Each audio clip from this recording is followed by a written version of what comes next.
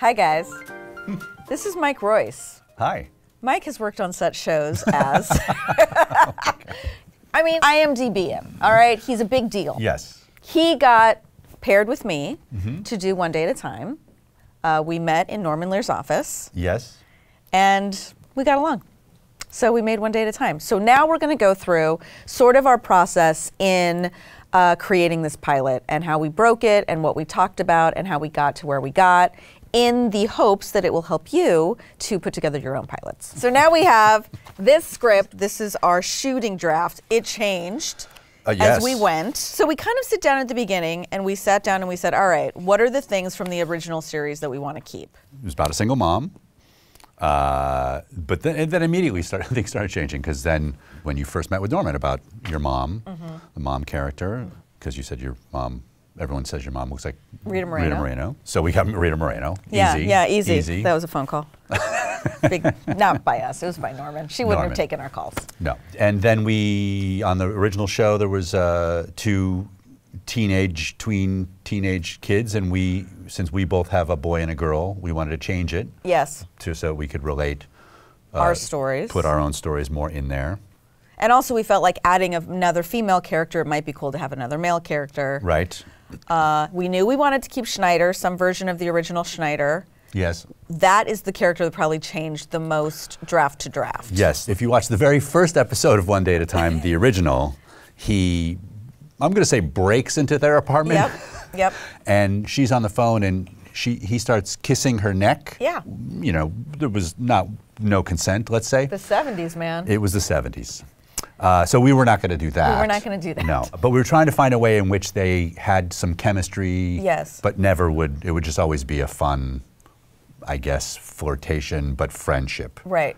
But it never quite added up to... Every version we did with flirting or him being somewhat lecherous or hitting on her never felt right or modern to us. Right.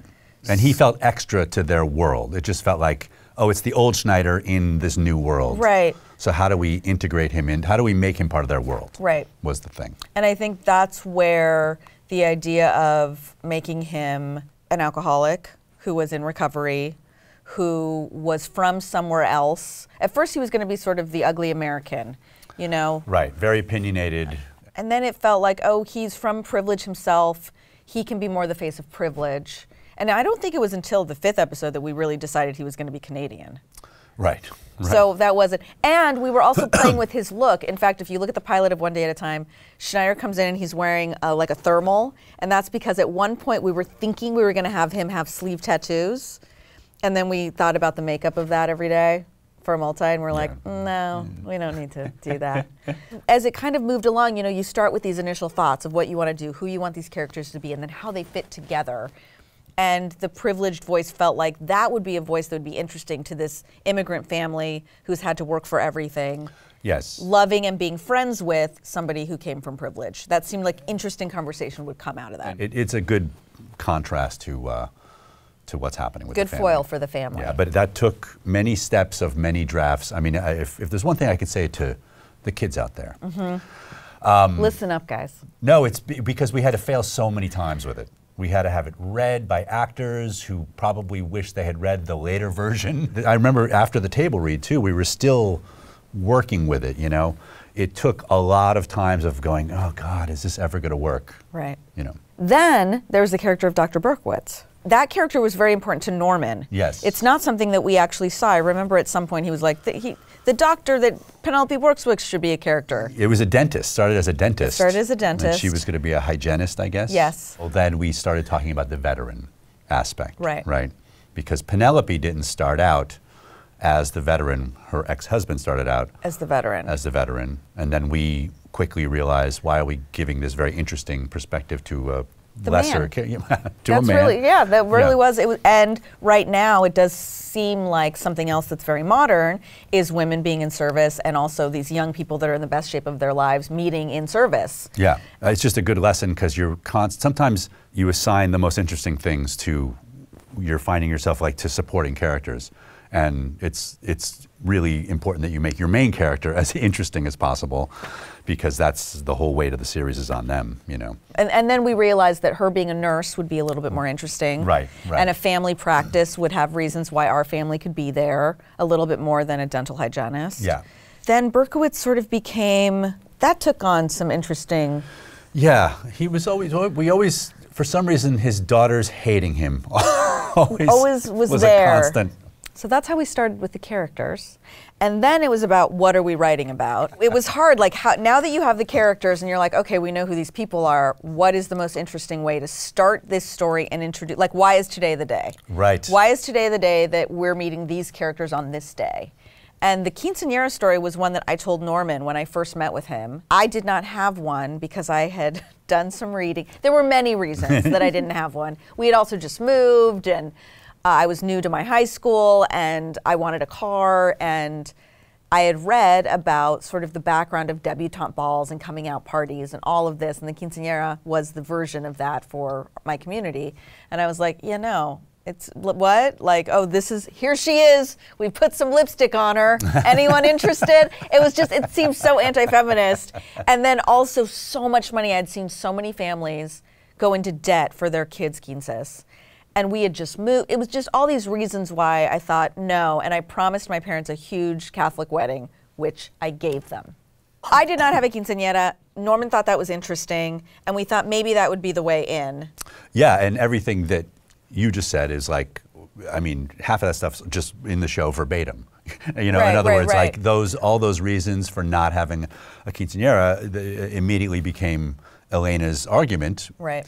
And I just remember a lot of writing the pilot and coming up with the stuff is, you know, that you're going to write towards is you have to find moments that you want and sort of head towards those things. And then the sort of out of the moments come scenes, you know. So that argument about the quinceañera, you also threw in, how do we have this debate about it? Because the show is best when the three main characters have a different perspective, all one different angle. So often Penelope is in the middle, but that doesn't mean she doesn't have a perspective. Right. You know, Penelope was the one who's like, which she says at the end, I get why you don't want to have this for your reasons, but I don't want you to throw out like everything. There are good traditions, there's good thing, you can make the tradition your own. And so then obviously Lydia coming from a very traditional viewpoint and Elena coming from a very non-traditional viewpoint felt like a good, how do we have that debate? And you proposed something, I don't know how it came out, but the Lincoln-Douglas debate. Yeah,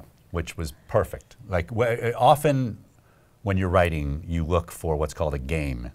You know, there's a game in the scene. That's mostly for comedy, but the game refers to a conceit, like a premise that you can kind of get a lot of jokes out of, but also that is, you know, getting the information across.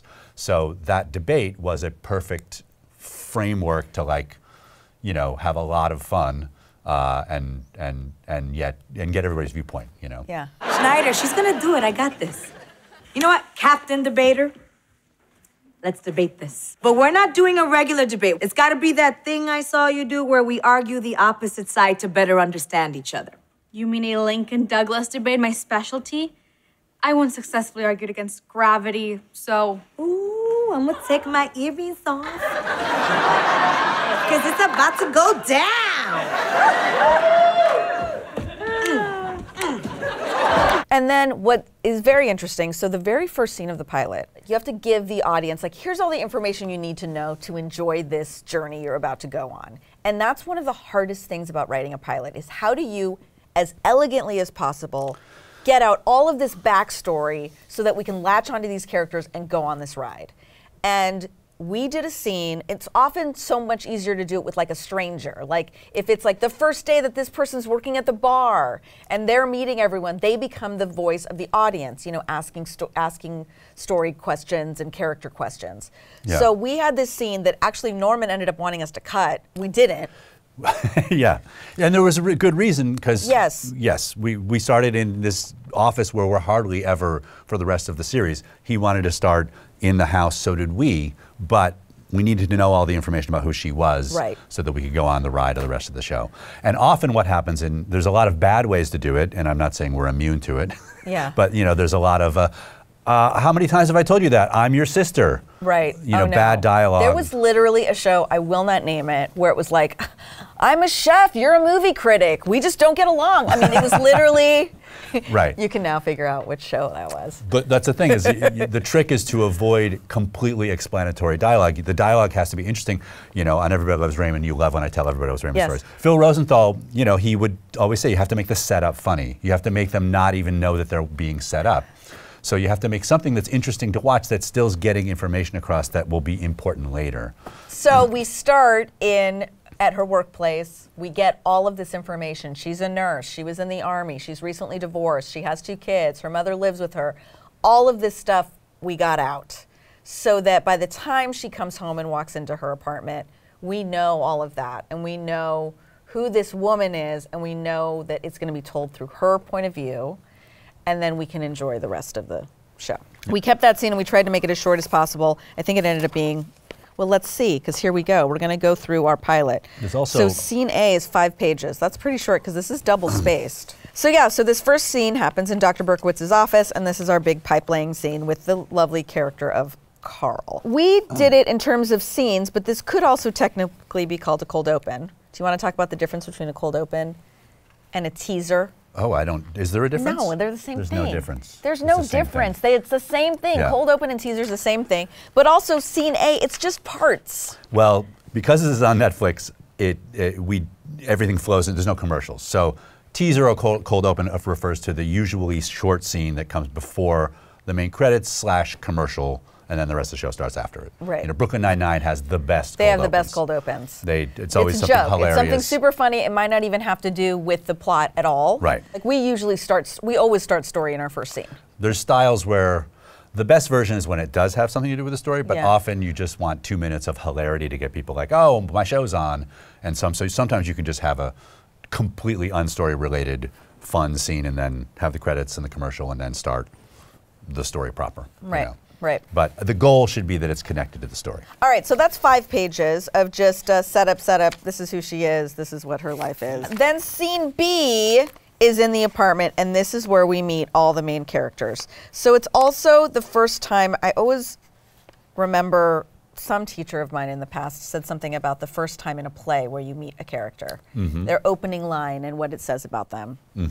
And really, Lydia's is the most the epic. best. Yeah. Her, we have a problem, and those curtains swinging That over. It's pretty perfect. So the fact that the curtain is even in the show came out of trying to make sure that we believe that this family lives in an apartment that they can fit into, that they can also afford, right?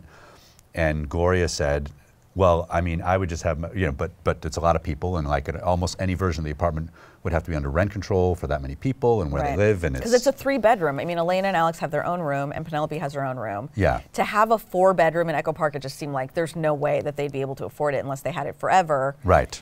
And then when would they have gotten it? It unraveled a bunch of things. So we felt like a 3 and 1 was feasible, but let's turn that dining room into a bedroom. Yeah, well, you said that, you know, well, I know if my mom moved in with me in this situation, we'd just put her in the dining room and put up a curtain, and she would just be fine with that. Yeah. You know? Yeah. It didn't come from let's have Rita Moreno enter through a curtain, but that's what it turned into, which was fantastic.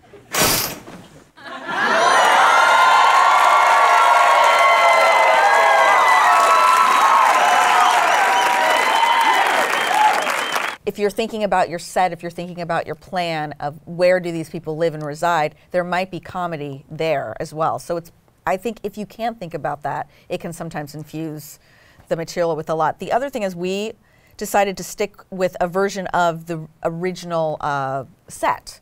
So it's sort of an homage to the original set, and it's a very proscenium, you know, the living room goes into the kitchen, and then there's that great hallway as well.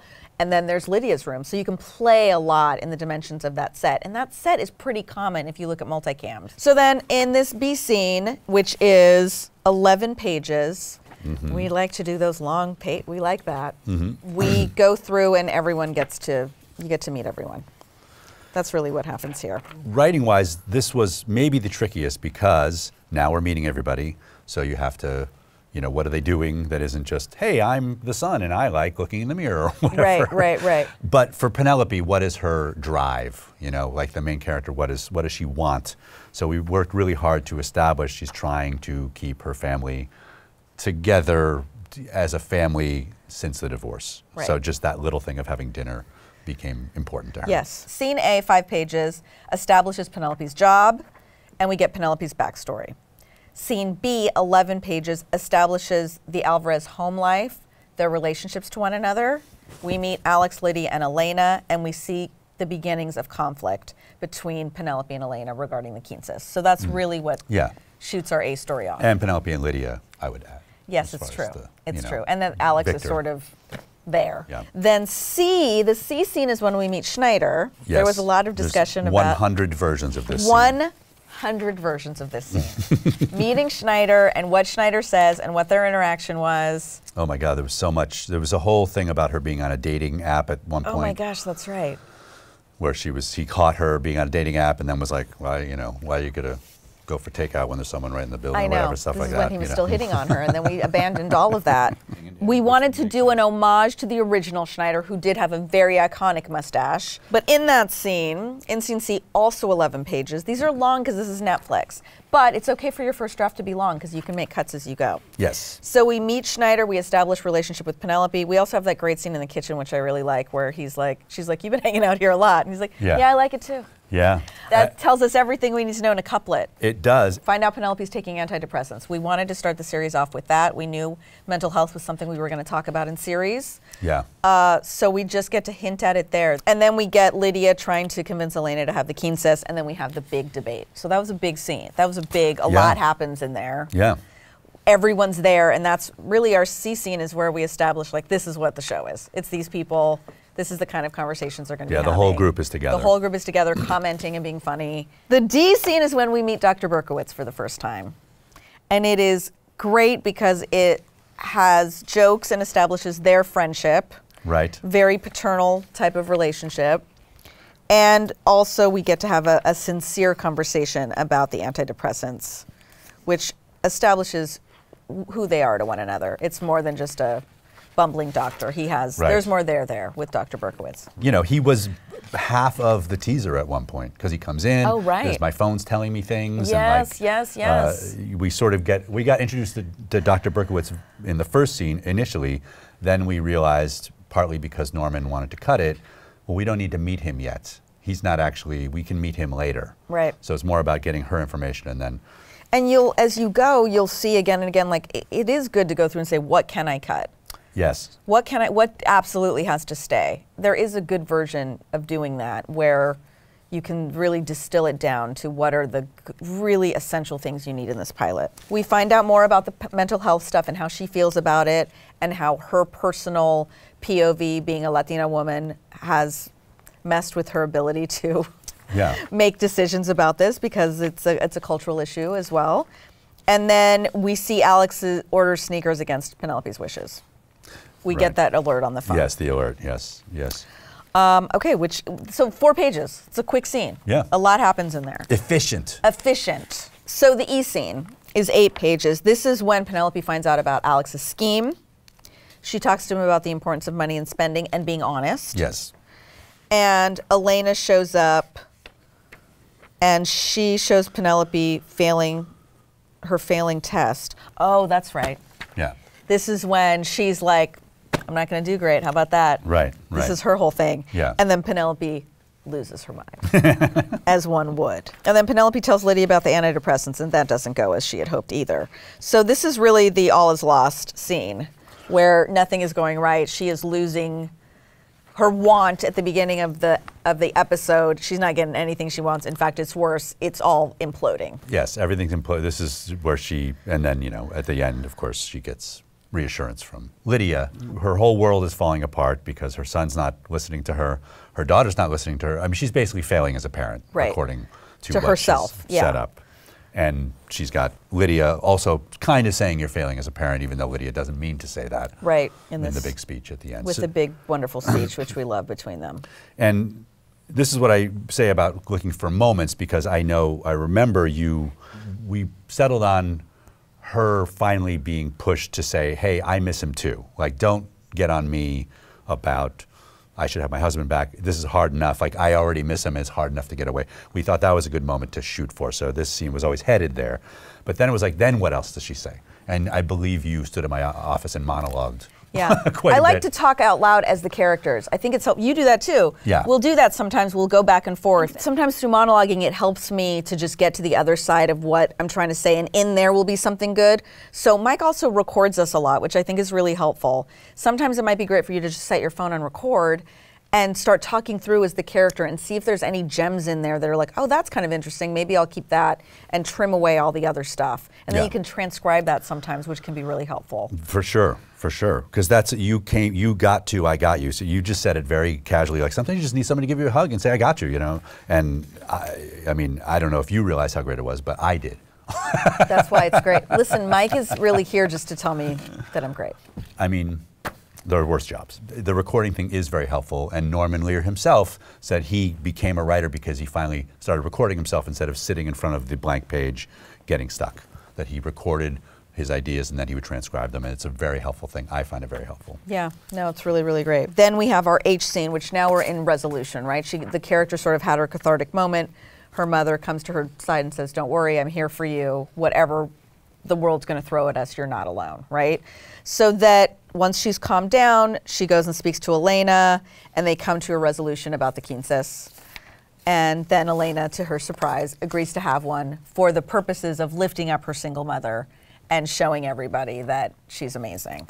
Alex is wearing the old shoes, but Penelope presents him with one pair of shoes. That's right, that's our J scene, which is 3 pages. And then the very end is Lydia comes in to spoon Penelope. And that's our pilot. That's the pilot. That's the pilot. Yeah. I think as long as you're building towards a character has a clear want, why is today the day? What is the inciting incident? What is the progressive complication of that? What is your midpoint? Your conflict and resolution. You know, your all is lost and then your resolution. That's if you're writing your own thing, right? Which is what they're doing. They're going to be writing pilots. Yes. So that's the pilot process.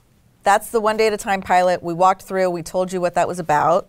Right? It's on Netflix. It's on Netflix. Check it out. When we wrote the pilot, we knew the types of stories we wanted to tell. Yeah. We didn't know exactly what those were going to be. We knew that by establishing these characters, there was an organic way that already existed in the framework of the show, which was Lydia is traditional, Penelope is a moderate, and Elena is a liberal. So we knew we always had that. So for conversation, bring up any topic and you want to hear what those point of views are. Yes. That's true to their character. And I think one of my favorite episodes is still No Mas, which is the church episode where Penelope doesn't want to go to church anymore and her mother thinks she should and Elena thinks it's all nonsense. And they all get to talk about it. And at the end, nobody has changed anybody's mind, but they've all heard one another and move on in a respectful and loving place. And I think that's when it was like, oh, that's what we're doing. Yes. Let's continue doing stories that are that. We didn't know exactly where it was going to go. We didn't know exactly what the journey was going to be, but we knew the types of episodes we were going to be writing. And sitcoms, multi-camera sitcoms especially, are mostly conversation. The plot has to be surprising because otherwise it's just conversation without no purpose, right? You can watch a talk show for that and it's a different animal. Right. But it's mostly conversations, so the conversations have to be important to the characters because that's how you're following the story. We certainly don't have like, this is gonna happen, this is gonna happen, this is gonna happen, seasons 4, 5, 6, because it's mostly about how they're living their lives and the conversations about that. Right. What I do think was super valuable when I was starting out is I watched a ton of pilots. And it's also interesting to see how pilots change. Like, I was obsessed with Sex and the City. I love that show. The pilot is so different from what the series ended up being. They used to do direct address to the camera, like Carrie and all the characters would talk to camera. Yeah. And then they would have sort of man on the street talking to camera as well. They completely abandoned that because they were like, we don't need that, it's not working. The Friends pilot is incredible because in writers' rooms, we say things and I didn't know all of those things were, like I'm switching you to decaf is in the Friends pilot. Right. You know, like all of those like tropes, things that like you say, nobody says that now. All of that stuff I think started and came from that Friends pilot. So watch those and see how they introduce characters. I think that can be super instructive in realizing the first thing they say, the most concise way of getting the character information out. I think like was the fruit in the pilot of Raymond? No, that's a good example but that's such a great character thing. Right, of character being more important than plot. And it breaks the rules, but for a reason that's good. But Everybody Loves Raymond pilot is basically Ray's parents come over too much. It's Deborah's birthday. He tries to tell them not to come over. They come over anyway. Then he says, you can't come over anymore. And that's that's the show. And then they come over every other episode. But in the middle of it, he goes over to his mom's to tell her something, and they just have a whole tangent because he got her a gift of fruit of the month, and she hates it because fruit's coming every month, and we can buy our own fruit, and who are you to give us gifts? And it all becomes parental, crapping on your gift, and came right out of Phil Rosenthal's life, literally the conversation, like it's almost verbatim that he had with his mom. And it so reveals their relationship and the parents' characters that it was totally worth keeping in, even though the story has nothing to do with it. So it's a good example of like, if you're gonna do that, it better be worth it. It's gotta be worth it. And then of course, long story short, that's the one thing people remember from that pilot. So funny. Thank you so much for watching. It's not over here, you guys. You can still tweet me at EverythingGloria. I'm on Instagram, I'm on Twitter. I'm still available to you. So keep asking those questions, keep doing the work. Make sure to watch all of the other Hollywood 101 videos on Pero Like's YouTube channel. This is Gloria Calderon-Kellett. Good luck.